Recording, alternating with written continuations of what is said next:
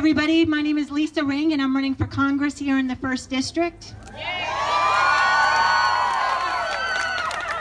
And I plan to win. My opponent, the incumbent, Buddy Carter, was scheduled to be at a rally just a little while ago today at Ellis Square. The rally was to celebrate the accomplishments of Donald Trump. He didn't manage to make it, but he did call in. And I'm wondering what exactly those accomplishments are. Were they shutting down the government? Taking away health care? Deporting immigrants? I can only think of one accomplishment of Donald Trump. That is mobilizing millions to change our country, to change the direction of history. This year, we have over 400 women running for Congress alone.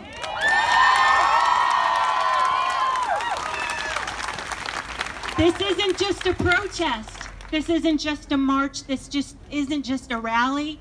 This is a movement toward health care for all, toward criminal justice, racial justice, economic justice, environmental justice. We are changing our nation because of Donald Trump. So I'll give him that. The thing is, it's not just women who are stepping up, but women are leading the charge. Women have said enough is enough.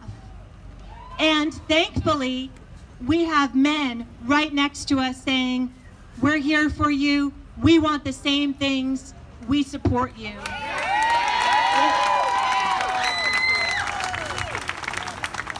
It takes every single one of us standing up, speaking out, fighting back. That's the way we're going to change things. Thank you, everybody, for being here. Celebrate today. Tomorrow, we get to work. We have so much work to do in this coming year.